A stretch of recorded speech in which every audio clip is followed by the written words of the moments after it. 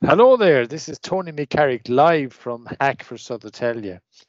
We've done a few hours and now I'm going to continue on and interview some of the people behind Hack for Södertälje.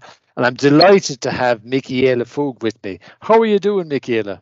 Hey, I'm good. How are you? I'm good. I'm delighted, actually. I'm delighted to get a chance to talk to you.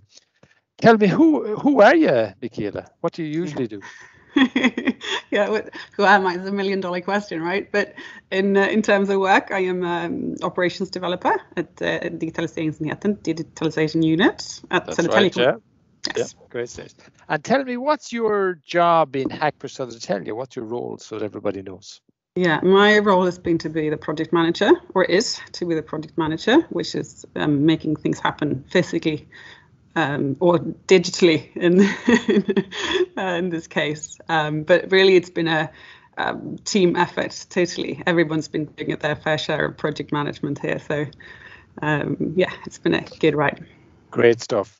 And tell me now, Mikaela, why is Södertälje organizing Hack for Södertälje? What's the point? What's it all about? Yeah, it's a good question. And there are a number of reasons. I'd like to emphasize two. The first one is that we have lots of issues that we will need to address, and these are some of them in the future, and then hopefully, or rather in the near future. And we don't know the answers, and we don't have the best ideas. So if we do it like this with a hackathon, we can. People who want to contribute can contribute to making Södertälje and other societies a better place, and we get input on how to get further in these questions, or how should I put it, to develop this. Yeah, to make Södertälje a better place to live. That sounds great, Mikaela. Exactly. And then there's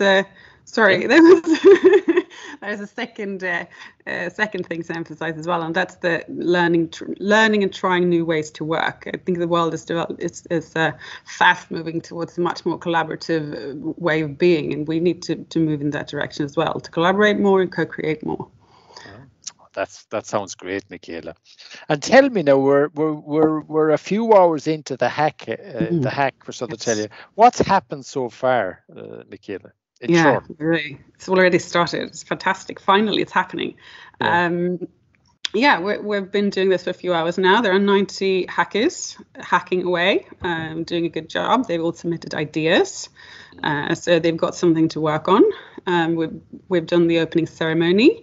And we've also done a few hackathon spirit team sessions where we're trying to, in a physical hackathon, you can sort of walk around and feel the spirit, but in the digital hackathon, you have to make it happen differently. So we've had a quiz, and they're taking photos of themselves. And we also had a live stream. Yeah, from a lot of stuff happening here. Yeah. And tell me now, if we look ahead now for the rest of the hackathon, what lies ahead in short? Most importantly, of course, tomorrow, 11 o'clock submission, and the hackers will submit their solutions to be evaluated by the jury, and then we'll have an award ceremony where the winners will be announced at 15:30 in the afternoon. That's the most important thing. Obviously, there'll be hacking until then, more team spirits, activities, and coaching, and lots of things going on. Great stuff. We're going to wrap it up now in a minute here, Mikaela. But what would be, if you would give one piece of advice to the hackers, what would that be? Oh, I'd say calm down, take it easy, go over everything again, and just take a step back and enjoy the moment, like you would say. And I will finish up with that.